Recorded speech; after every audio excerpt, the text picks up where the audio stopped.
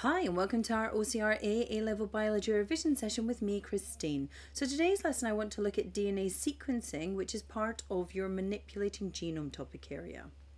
So let's just remind ourselves then, we have our DNA and our DNA will be transcribed to produce pre-mRNA. Through the process of splicing, we will end up with our mature mRNA, and that will then be translated to give us our polypeptide chain. So our genetic code, that DNA sequence, codes for the sequence of amino acids, and that sequence of the amino acids is our primary structure of our protein, which is held together by peptide bonds. So what you have to understand then is Fred Sanger developed an effective way in which DNA sequencing can occur, and he did this in 1977.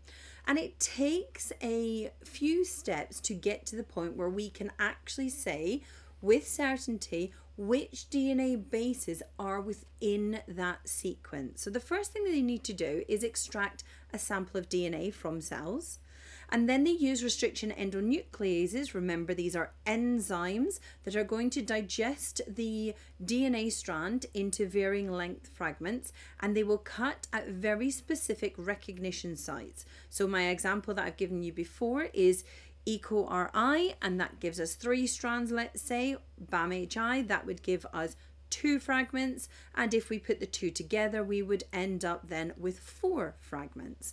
So by putting in restriction endonucleases we can create these DNA fragments which have different lengths. So what the Sanger technique is that they're going to do a process where they use a thermocycler machine. Now it's the same process used for PCR, the polymerase chain reaction, where the temperature will be raised up to denature the sample.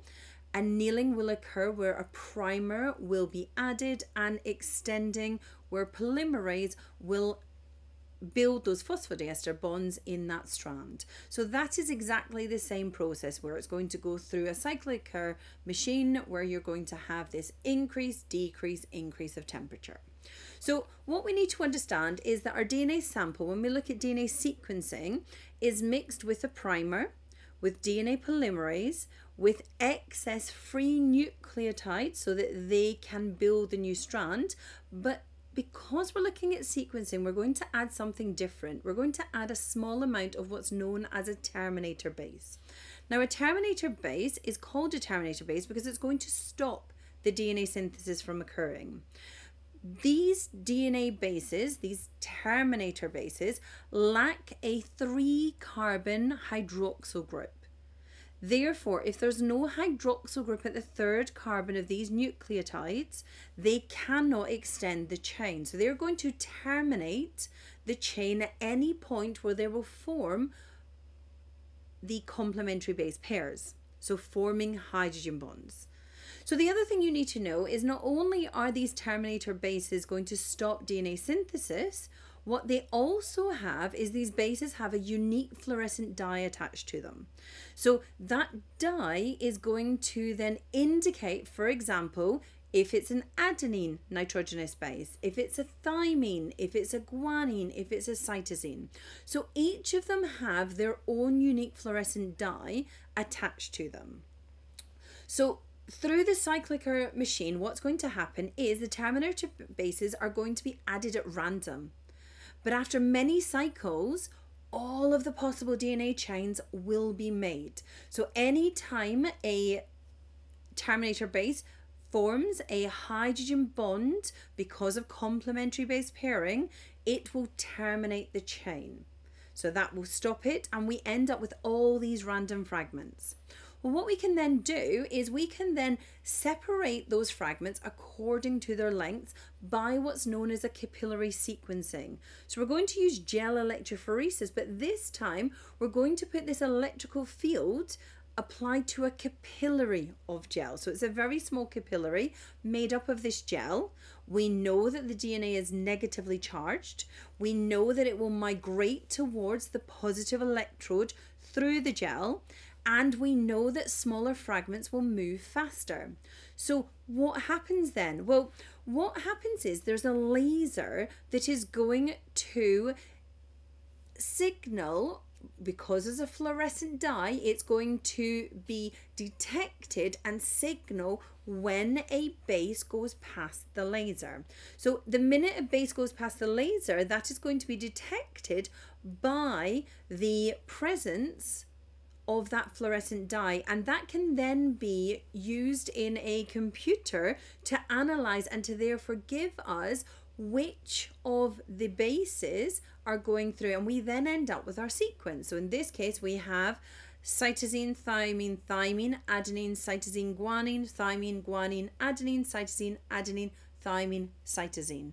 So because the smaller the fragment moves faster, the longer the fragment moves smaller, each time that base goes past the laser, it is going to be identified. Now, the development of the Sanger technique obviously happened in 1977. Well, that was a slow process if we think about today's process. The techniques are improving as technology is improving.